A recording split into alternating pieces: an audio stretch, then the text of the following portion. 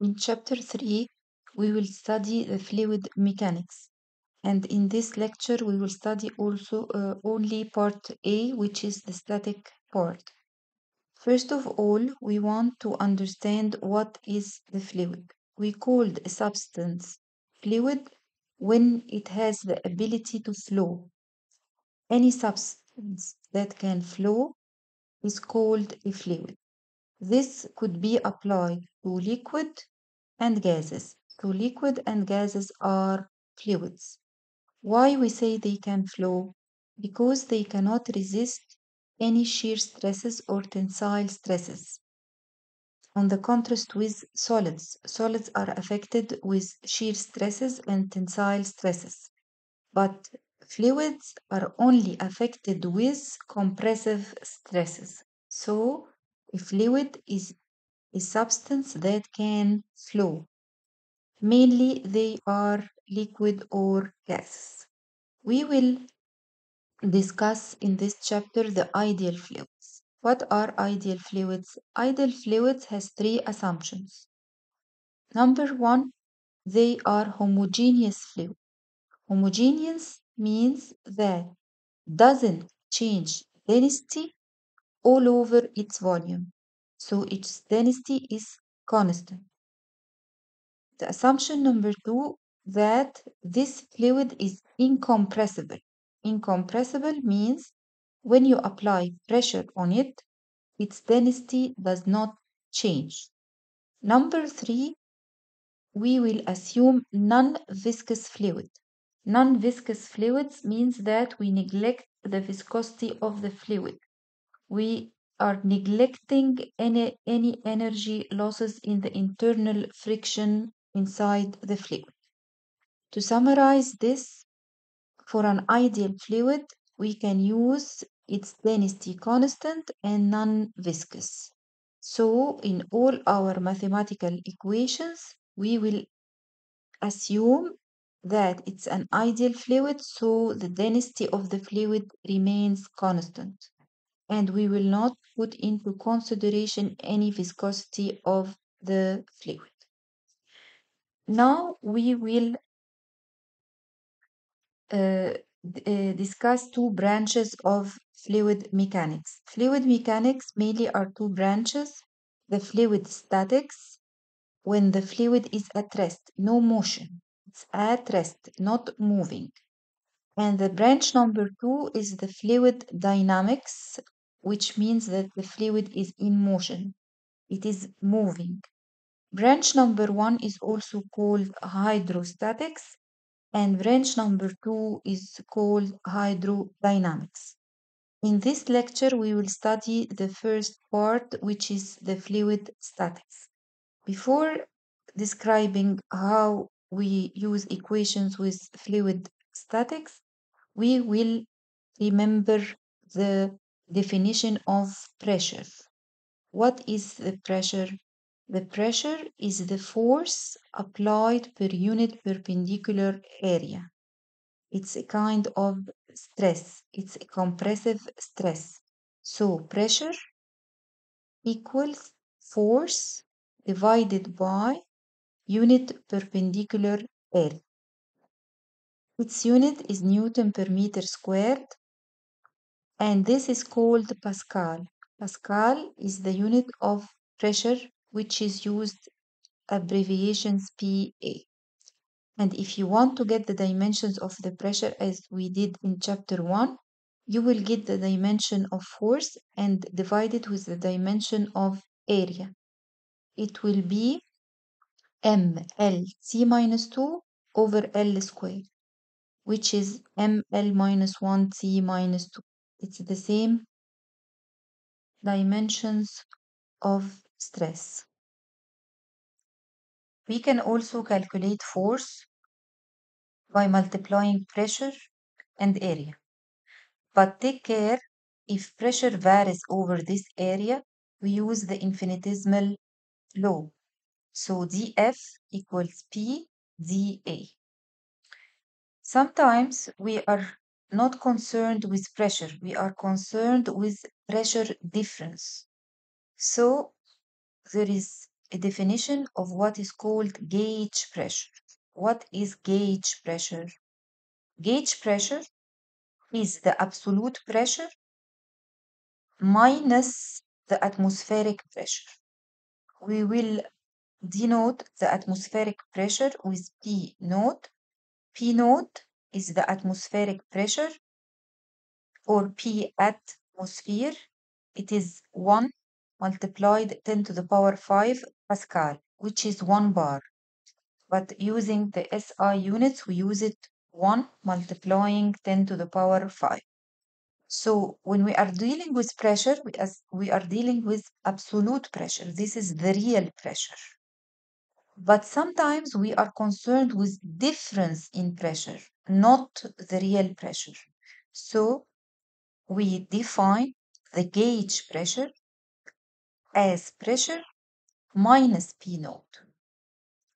Okay, after discussing some of these definitions, we want to understand how we can calculate the pressure under water. If we are at depth under the seawater or under any water, we will find that pressure will increase. As an example, if we examine this container, it's containing water. If we examine point A, it is open to the atmosphere, so its pressure is the atmospheric pressure, P naught. But for a point B at depth H, its pressure is more, according to rho GH. So in static pressure, pressure with depth, or the hydrostatic pressure, is P naught plus rho GH. Rho is the density of the fluid used. If we are using water, rho of water is 1000. G is the gravitational acceleration, and H is the depth under the water surface. This increase in pressure is due to water. So if you are concerned with only the change of pressure or the pressure due to water, you take the difference between pressure at point B minus pressure at point A. It is rho GH.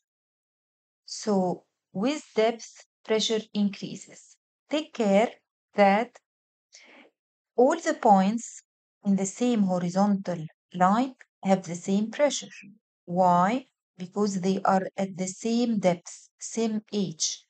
If you take point C beside point B on the same horizontal line, it has the same depth. So its pressure will be P naught plus rho GH.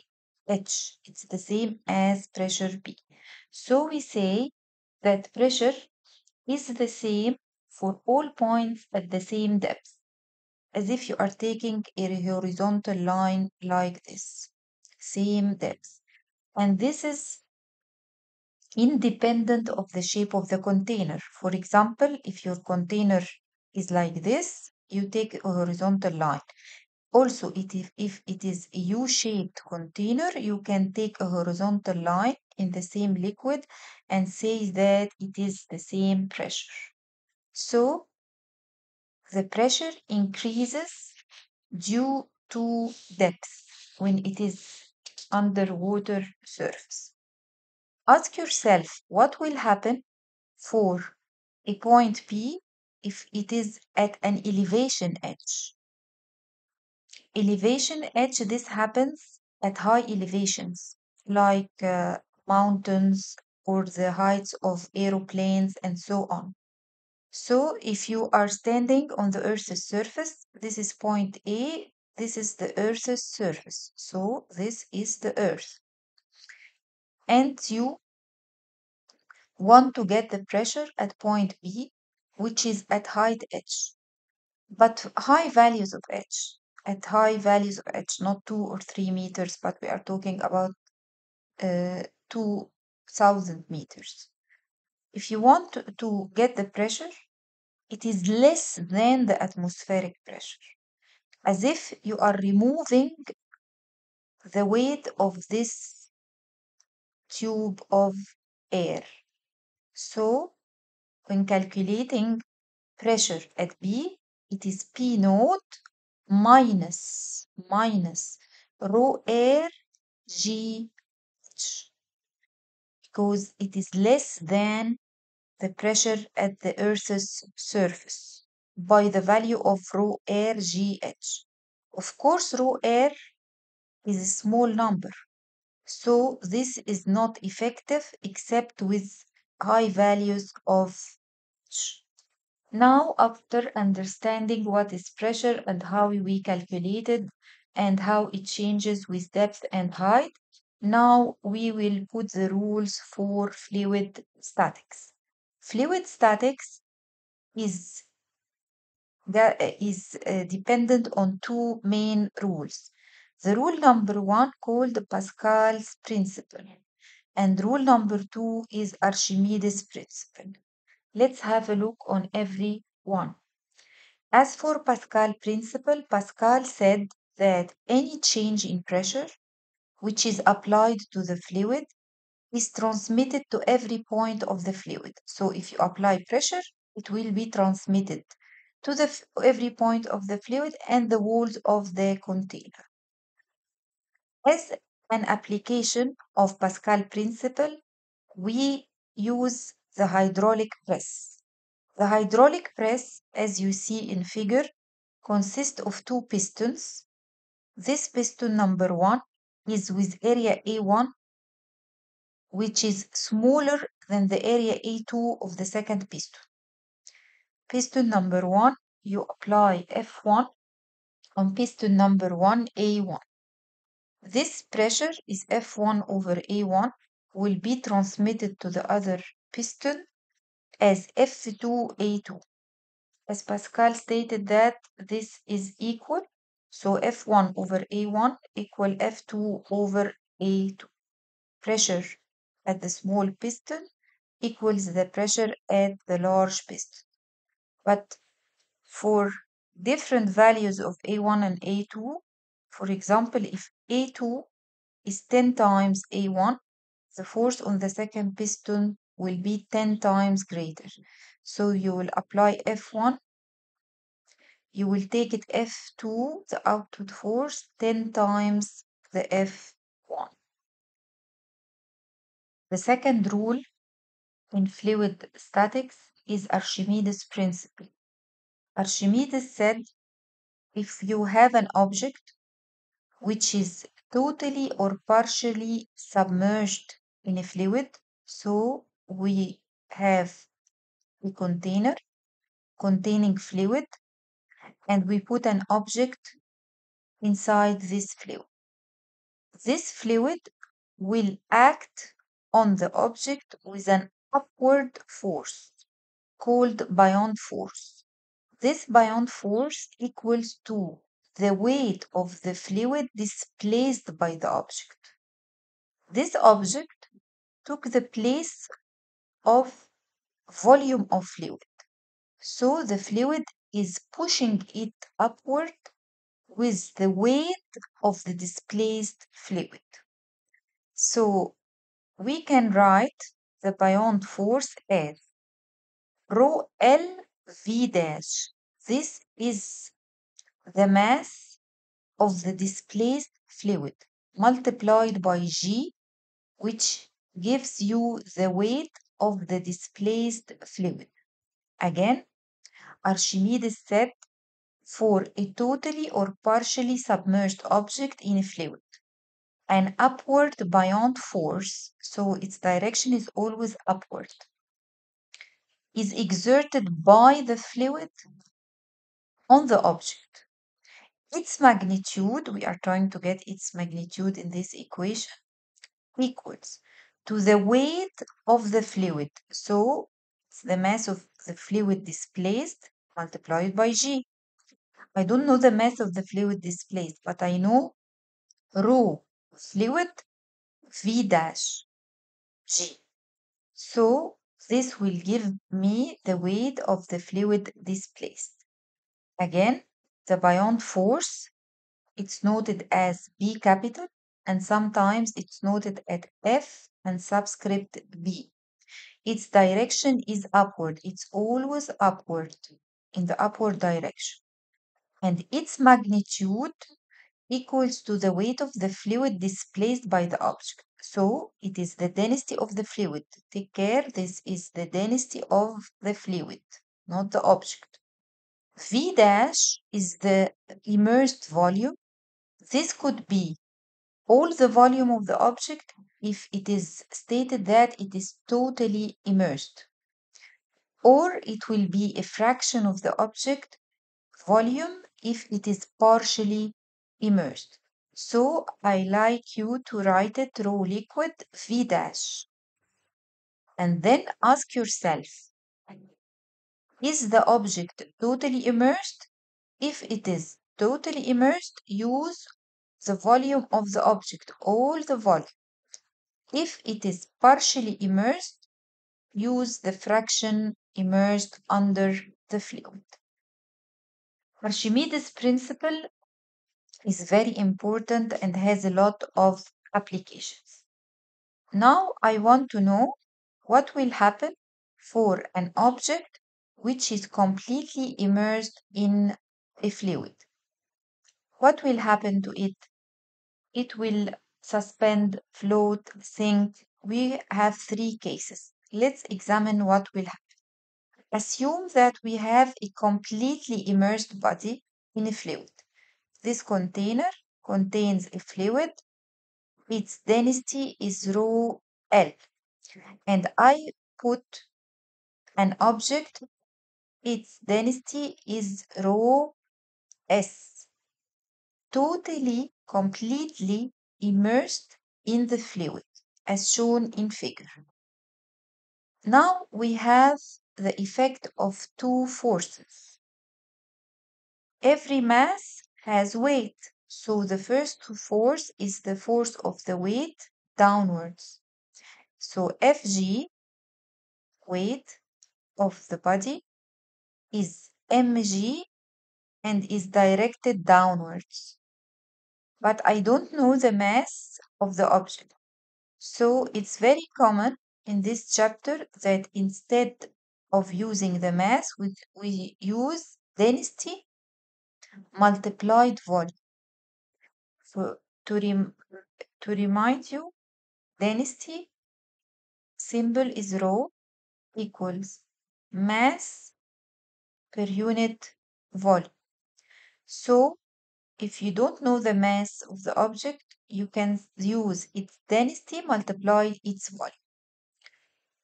So M of the object is rho solid V, this is the mass of the object, multiplied by G, gravitational acceleration, to calculate the gravitational force. This is the first force acting on the body or the object. Due to the presence of this object inside the fluid, there is another force called the buoyant force. Its direction is upward and its value is rho liquid Vg. Here I used all the volume of the object because it's completely immersed. This buoyant force is in the direction upward. Now we want to know what will happen to this object and the acceleration of this object. F net in the positive y direction will be Fb minus Fg. Substitute with Fb rho L Vg minus Fg is rho S Vg. Take common factor Vg, so we have rho L minus rho S. This is the net force. We have three cases for the net force. Case number one, if rho liquid equals rho solid, this term will give you 0. So the F net will be 0, which means that no acceleration, neither in the upward direction nor in the downward direction. So the object will be suspended in equilibrium position, will be static, as if it will not move with any acceleration, neither upward nor down. Case number two, if rho L is greater than rho S, this term will be positive. And of course, Vg is positive. So the F net will be positive, which means that it will be in the upward direction and the object will go upward till reaching equilibrium at floating. It will float when it reaches the equilibrium. Let's examine the third case. Third case, if rho L is less than rho S. Rho L is less than rho S. The net force will be negative because this term will give negative sign. And volume and G are positive. So it will be negative force. Negative force, and I'm taking the positive in the upward direction, which means that it will go downward.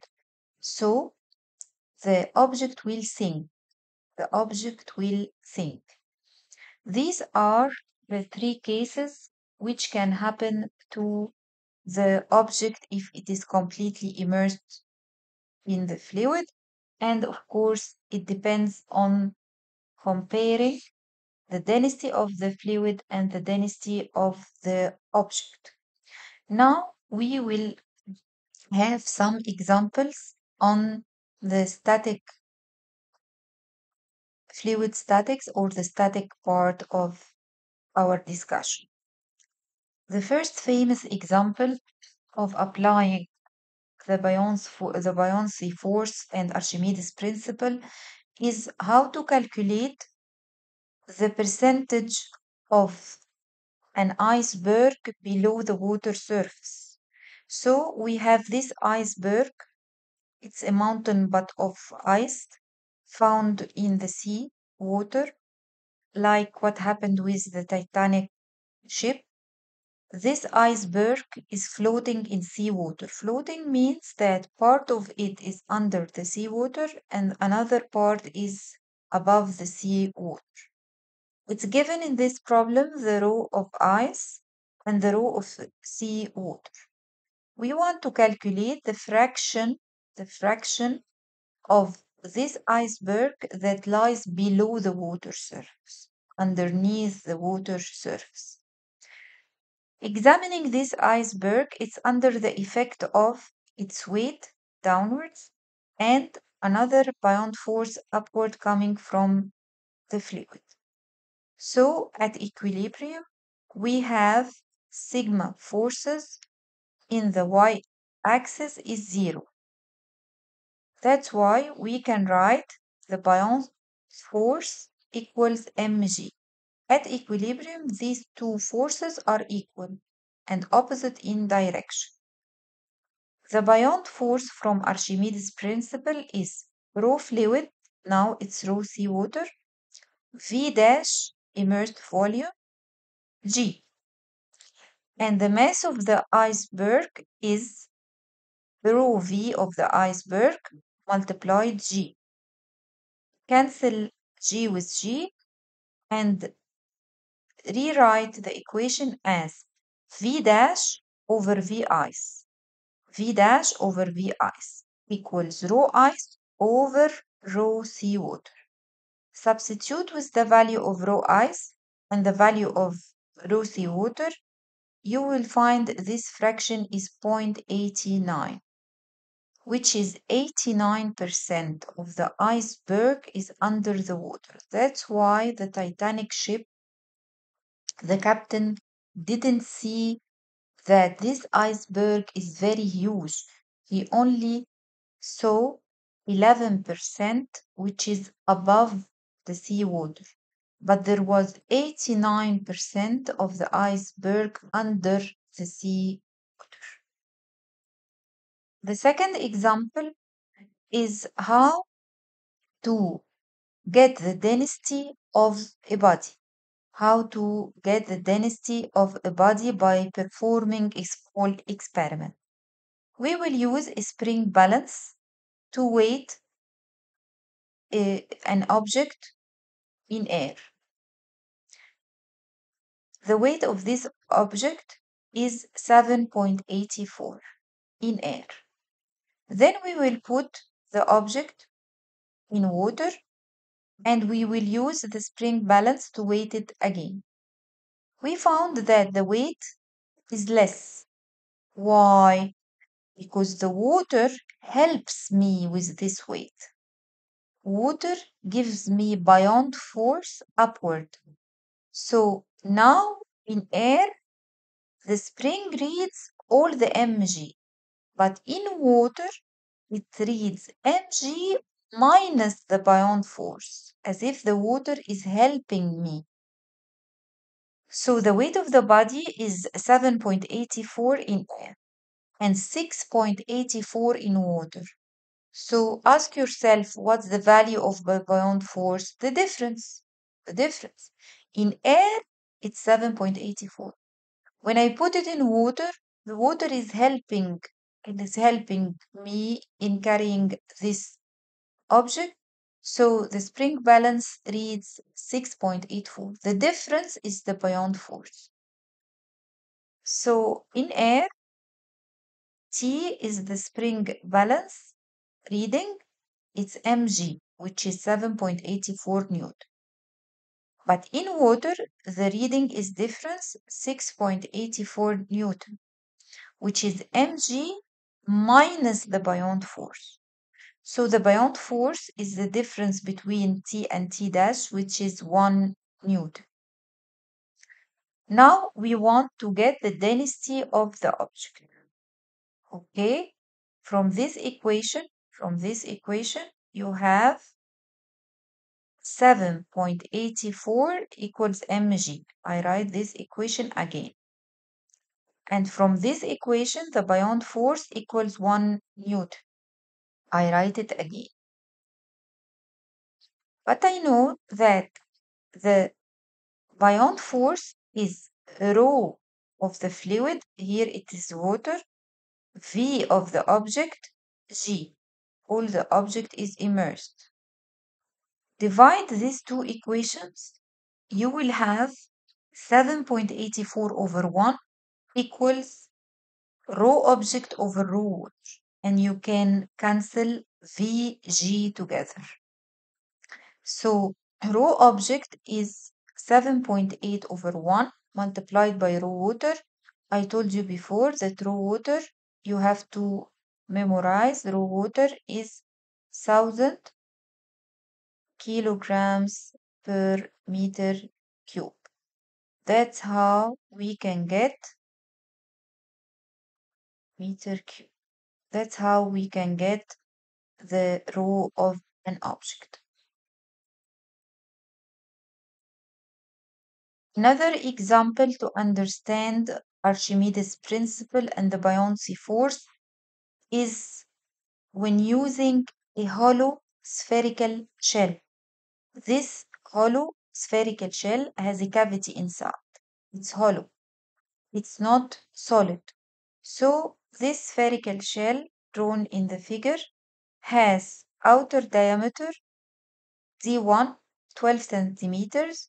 So its outer radius is 6 centimeters and we are using in meter, so it's 0.06 meters. Its inner radius is unknown. We want to determine its inner radius or its inner diameter. It's unknown. But when we make this experiment, we found that this hollow spherical shell is floating and half its volume is immersed. Half its volume above the water and the other half is immersed. Spherical shell of copper with an outer diameter of 12 cm floats on water with half its volume above the water surface. Determine the inner diameter of the spherical shell. The cavity inside the spherical shell is empty. I don't put anything inside. And this spherical shell is made of copper, as mentioned here. So he gives me the density of copper. Okay, what are the forces affecting this object?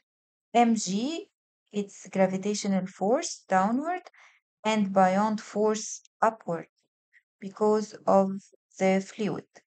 At equilibrium, sigma forces in the y directions equals 0. So B minus mg equals 0, or simply B equals mg. Now we will substitute with the B.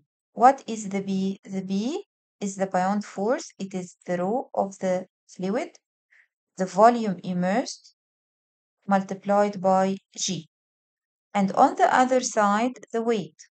The weight of this hollow spherical shell is the weight of copper and the weight of air inside the spherical shell. We can neglect the weight of the air with respect to the weight of the copper. Here he's saying the cavity is empty, so we have only air. But the copper weight is greater than the weight of air, so we will neglect this part and we will calculate the weight of the copper only. Now I want to calculate the weight of the copper. The weight of the copper, we said before, it will be the density of the copper and the volume of the copper. I cannot take the volume of a sphere because it's not a solid sphere. It's a spherical shell, hollow copper sphere. So you will take the outer volume minus the inner volume to get only this volume. The volume of copper equals 4 over 3 pi r1 cubed minus r2 cubed. This is the volume of a hollow copper sphere. From the other side, the left side, we want to calculate the volume displaced or the volume immersed. What is immersed underwater? All the red volume like this. Half a volume of sphere. Even if it is here it is air, but it's also displaced by water. Yani we took this volume from water. All this volume is taken from the fluid. So this is the volume displaced by the object. Half 4 over 3 pi r1 cubed. It's very important in calculating the volume of copper. We calculated the volume of a hollow copper sphere. But when we calculated the immersed volume or the volume displaced by the object, it is half a volume of a complete sphere. After substituting with volume of copper and V dash, we have one equation in only one unknown, which is R2. You can try to find R2 with your calculator and make sure that you will find this final answer. The last example we will discuss in the static part, we have cube of wood. A cube of wood which its length is 20 centimeters and it's given the density of the wood. This is the density of the cube and it floats on water. Again, floats means part of it underwater and another part is above the water surface. I want to calculate this distance, the distance from the horizontal top surface of the cube to the water level. I want h as shown in the figure. So I will put sigma forces equals 0. So the buoyant force equals mg, as we have done before. Buoyant force is rho water V dash G. and the gravitational force is rho v of the cube. This gives you the mass of the cube multiply g. You can cancel g from both sides, and then rho water and rho cube and the volume. The volume of the whole cube is this side multiplied by the other side multiplied by the height of the cube. So the volume of the cube is L cube. What about the volume immersed under the water surface? V dash, remember this is the immersed volume of the object. It will be this side multiplied this side multiplied only this height, not all the side, which is L minus H. This is the V dash. In this equation, you know the rho of water is 1000 and the rho of cube is 650 and the L of the cube is given 20 centimeters. It's given in the problem. So you can substitute and you have only one unknown, which is H. This is the length of the edge of the cube. The second part of the problem, I want to get the mass of lead. I will put a piece of lead on the top surface of the cube. I want to calculate the mass of the lead should be placed on the cube so that the top of the cube will be just the level of the water surface. So in number B, I have my cube and I put a piece of lead on its surface.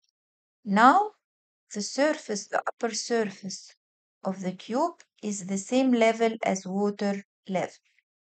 Again, I will see the forces acting on the object. This object has now two forces. mg of the cube, the gravitational force of the cube, and mg of the lead. This is acting downwards. And upward we have the Beyond force. So the Beyond force equals mg of the cube plus mg of the lead.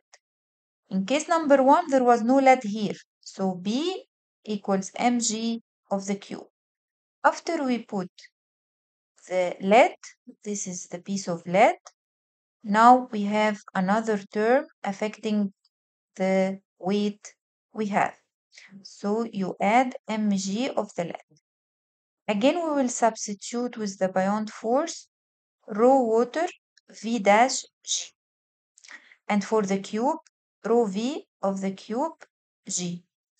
And for the lead, I will leave it M lead G because it's required to calculate the M lead. Now, the volume displaced or the volume immersed is all the volume of the cube because it's written in the problem that the top of the cube will be just the level with the water surface. So all the volume is immersed. Rho water L cubed, rho cube L cubed plus M lead. You can substitute with rho water, rho cube and L and you get M lead. Thank you for listening.